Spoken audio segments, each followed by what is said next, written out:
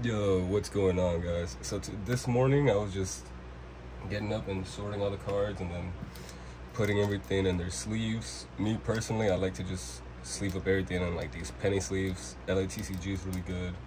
I use this brand ZLCA sometimes too. They're like thicker penny sleeves. They cost more, but they're pretty solid. These are the thinner penny sleeves I'm using right now.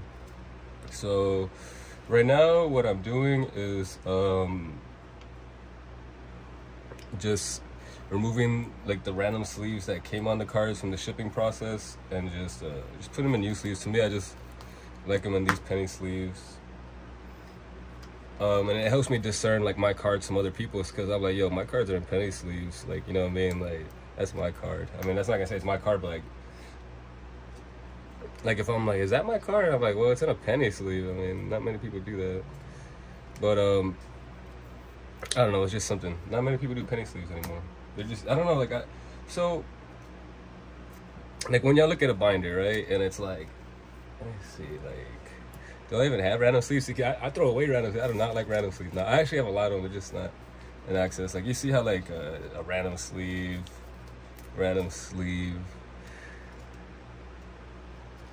See, I unsleeve all my cards, I'm not gonna lie to you. Like, so like, see, just imagine going through cards and you're just like, weird sleeve. It's like, or you're just looking through a binder and then the binder's like this, like sleeves that don't even match. So me personally, I like to have them just all in penny sleeves. Let me see. This is an improvised video. Like, I was gonna start like just sleeving up my cards. I was like, you know, it's an early morning, I don't have nothing to do until like 1 or 2. I'm gonna meet up with some friends, play some Yu-Gi-Oh, because it's my off day. It is Sunday. I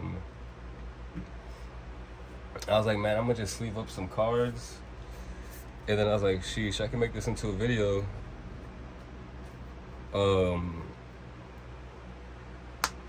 Yeah, this is pretty much my process. I buy cards in bulk.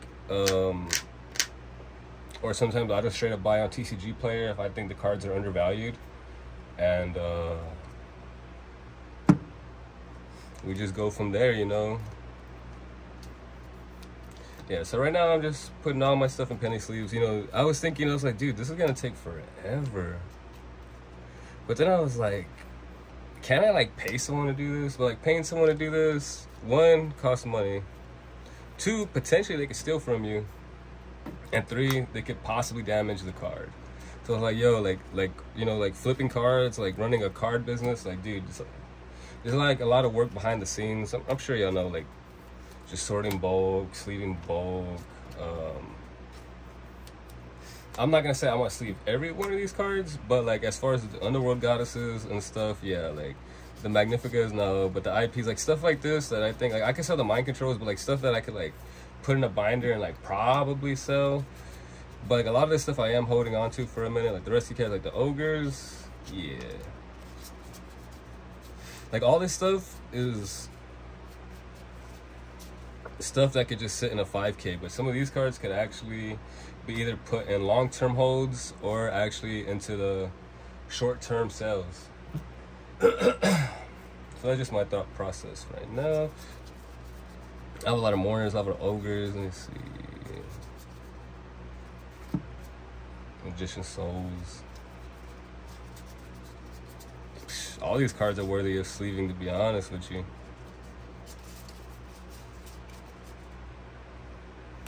But those are long-term cards. Like, I don't plan on selling those anytime soon because they're already in circulation. These, I plan on like sleeving and putting these in binders. Like, I have a binder that is full of hand traps. Maybe like towards the end of the video, I'll show y'all guys. I don't know if I'm gonna sleeve all these. This is a lot. But the secret ogres and maybe the super ogres. Let me see. Yep. And the IPs. Yep.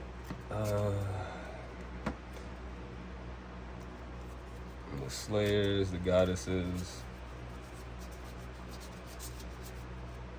the illusion of chaos is, sheesh, man. Who would have thought we'd see a day when they're like not even worth anything? Let me move over here. Yeah, so what do y'all guys think about this angle? I was like, let me just try like a different angle so that like the video could be different. Like, oh, like I know like certain videos, like, oh, if you're looking at my face on like the side angle, it's like you're in the room talking to me, so like it makes the video cooler for y'all. And like, I don't know, I was just trying to make a video where like it don't even feel like it just feels like you're chilling in a room with me and I'm sorting cards and you're sorting cards and we're just talking. You ever sort cards with your friend? Like you're just sorting your cards, your friend sorting his cards, and you're just sitting there just for hours just sorting cards, but y'all talking, you have someone to talk to. That's kind of like what this is. So if you just chilling and you need someone in the background to just talk, you know what I mean, about card prices and just thoughts and stuff, yeah, you came to the right place. Let me see. I didn't have like any like script for this video. I was like, yo, I'm gonna just record and put these cards in sleeves and just like discuss why. I was like, dude, I could pay someone to do this, but I was like, I'd have to pay like a highly skilled sleever. Like, I'm not gonna lie to you, man, like if you don't know how to sleeve correctly, you could damage cards and then that could like affect the money that you invested. So I'm gonna sleeve up these cards right here. These are all like my QCRs and stuff. That's just crazy seeing them like all together and stuff. And then some more of the QCRs too. So these are the LATCG sleeves. They're like thin sleeves, very nice, a lot of clarity. And then we have like the ZLCA sleeves, and these are like thicker sleeves. Like they're like, oh wait, that's not it. Yeah, this one. This is you see the texture on the back. Let me see. LATCG sleeve. A ZLCA. See, it's a thicker penny sleeve. These are the ones I like, but these are cheaper and more cost effective, but I do have both. But right now I couldn't find my ZLCAs. I would like to use my ZLCAs, I'm not gonna lie to you. So yeah, those are the sleeves I use. My process is very meticulous. I have like a very high card etiquette. Like I'm a savage beast. Like, you'll look at me and you'll see like my hair is like not combed, or like it's not like neat, or like my clothes aren't neat. But like when it comes to cards, like I'm very neat with my cards. It's freaking hilarious. That's just what I am. That's just who I am. I don't know. Sometimes I think about like the reasons why people play cards or why people sell cards. Like, you know, like I try to make time out of my day to play Yu-Gi-Oh! Or like do Yu-Gi-Oh! Activities, because, you know, as a kid I used to play Yu-Gi-Oh! Like, not play Yu-Gi-Oh! Competitively, but like I would read my cards, I would play with my cards, I would I would tell stories of my cards. I'm like, oh, this card fought this card, and then I beat him, so now he's in my team, and then we're gonna go fight this card now. And like when I was like 10, 11, 12, 13 years old, I would do stuff like that. So Yu-Gi-Oh! Means a lot to me. Like, I'm not just here for like, I don't know, I enjoy what I'm doing right now. Like, I could be working like at Toyota, I could be working like at wherever. I'm working at McDonald's and making more money than doing this, but I'm just doing it because I like it. Pushing the brand, and I know people who actually can relate would listen and chill. You know what I mean? This is chill time with Pedro. I don't hang out a lot with friends because like I'm just always busy. I'm always trying to ship stuff. I'm always trying to sort stuff. I'm always trying to like do research on buying stuff. You know what I'm saying? Like, I constantly got to keep doing research because the market is updating, and it's not just Yu-Gi-Oh! It's Pokemon. I don't do One Piece, but I try to keep like, I try to pay attention to One Piece and all these games so that like I can know if there's like opportunities, you know. In that regards, you got to have like a highly skilled freaking mastermind group of people. Like, one guy's focused on Yu-Gi-Oh! One guy's focused on One Piece. That's crazy, man. So I didn't get my invite to nationals, but I was thinking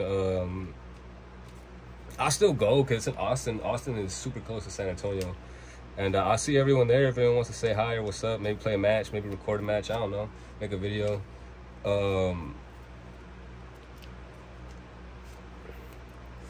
Yeah, Natsu will be cool. I know like the vendors, like, you know how like Konami doesn't like people selling cards at the event, but like vendors will buy your cards and you won't get kicked out. But the vendors are good. Like, they don't pay a lot, but you could take like whole totes of cards, like thousands of cards, and like they will sit down and look through your cards. Those guys will not turn you away. So there's a lot of opportunity to like liquidate, like mass liquidate cards over there. I've learned a lot about mass liquidating. Like, there are some cards that are gonna go to like let's say Trident Dragon, like, or like it's gonna get reprinted. Like, you know what I'm saying? Like maybe liquidate it there. There's a lot of cards that could probably get reprinted that like good opportunity to liquidate. Like, check this out. I don't know if Trident Dragion's gonna get reprinted before Nationals or after Nationals. I don't like know the math on the release date on the set. Damn, this card got damage? What the hell? What the hell is this? Trolling to near mint, bro. Good thing this is only like 20 cents. Sheesh. I'm not even gonna complain. You know, this dude, oh, it's not near mint. You said near mint. Like, bro, like, I'm not saying it's subjective, but like, I ain't tripping unless the card is like ridiculously bent, like non-playable, and then you said it was near mint. Then I'm like, yo, I'm not gonna call you out on it. I don't really care. So yeah, what do you think about these penny stocks? Would you be sleeving these penny stocks? Would you just be putting these in your freaking 5K boxes and just storing them away? Honestly, guys, like, I see cards and I'm like, yo, those cards are super cheap, and they probably won't be that cheap again. I'm gonna say that again. I see cards and I'm like, yo, these cards are undervalued. They're cheap. I don't think these cards will ever be this cheap again in this quantity. Now is probably now is the time to like go in on the set. That's why like man, I'm not trying to like hold on to like 100 Skullmeisters. I'm not trying to chill with 100 Red Eyes Dark Dragoons long term. I'm not trying to buy these and hold them for 10 years. But like, this is what I gotta do. Like, you know, like squirrels, they collect nuts and bury them for the winter. Like, that's what I do. Like, I collect cards, bury them for the winter, and when they go up, I flip. Like, you know what I mean? Like, I flip cards. Like, there you go. I flip cards. But I don't know, guys. I do short-term flipping and I do long-term flipping, but like, I'm more into long-term flipping. Like let's say Trident Dragon. I looked through my bulk and I had 2. I sold 1. Yeah. You know what I'm saying? I hold on to 2 Trident Dragon. So like, there's cards where I'm short-term flipping and there's cards where I'm long-term flipping. Like, these Underworld Goddesses, I doubt they're gonna go like crazy high or anything, but I am holding on to about 100 copies. You understand, my boys? Because that new support's coming out. Like, when you have information on new support, like, yo, like, this is like insider trading. Like, yo, like, okay, when new Underworld Goddess support is coming out, right? They reprinted her in the Rarity Collection. Like, potentially you may need her, especially with the Fiendsmiths.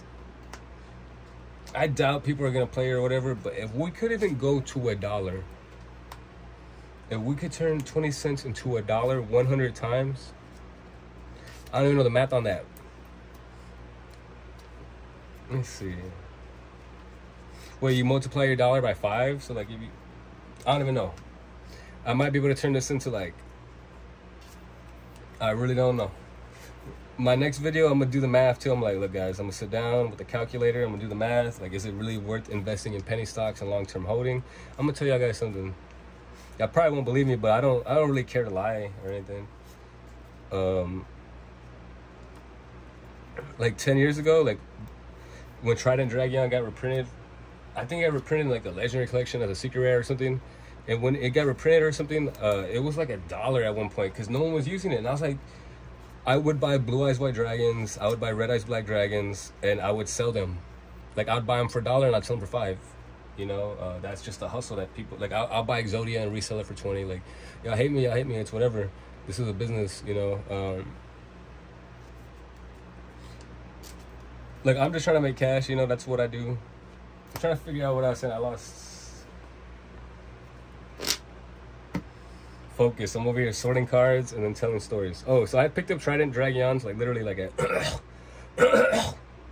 literally like at dollars. And then they're going for like 100. So that story alone, with that knowledge in mind from my past experience, I know to just buy hundreds of cards. Have 100. Imagine if I had bought 100 Trident Dragons 10 years ago for $1 at $100. So I would have bought 100 Trident Dragons for $100. That's like Bitcoin. So guys, I'm almost at the end of this video because I'm not almost out of sleeves, but I could be here ranting and talking about Yu-Gi-Oh all day. Let me know what you guys think. I do have a Rarity Collection market watch coming soon. That requires me to sit next to a computer, get my mic out, get my webcam out, and look at some prices. It requires a lot of brain power and physical power. I will be getting to it soon, guys. I promise it to y'all. I'm gonna get that to y'all. But I'm gonna just continue sleeving these up, and then I'm gonna cut the video. What is this video at? Like, are we at like I have no idea. I think we're like at 15 minutes. This is probably like one of my longest videos from a while. But if y'all guys really want to like personally know me and stuff, there's gonna be these videos, and these videos are just gonna have a lot of information about what I'm doing, what I'm investing in, how's my life. Just if you're a fan, you know. So I appreciate everyone for watching. You know, if you're sorting cards or if you're driving or something, shit, maybe it'll give you something to do. You know, a while back, this was like years ago, I think this was in 2020, my girlfriend had broke up with me, my ex-girlfriend. And I ended up I was living by myself. It was very lonely. And I had joined, like I had been into cryptocurrency, so I had joined all these crypto groups. And like, these guys never sleep. There was always someone to talk to. There was always a chat. There was always guys talking about the price. Like, there's always someone on Discord like, hey, look at the price of Bitcoin. Like, 24/7. So with that community, I went from feeling lonely to like, yo, like, man, I got friends. I got a community. Like, I got a family. You know what I mean? Now I got a new girl and things are better. But at that time, it was very dark for me. And crypto and the community really made me feel like I had a family. And that's how I feel about Yu-Gi-Oh! You know, so if y'all guys feel lonely or y'all going through something like a breakup or money's hard or something, reach out to me. We could talk. We'll talk about it. Shit, I ain't tripping. Or even if you have questions about your business or something, maybe we could talk. Maybe we could link up, do some videos.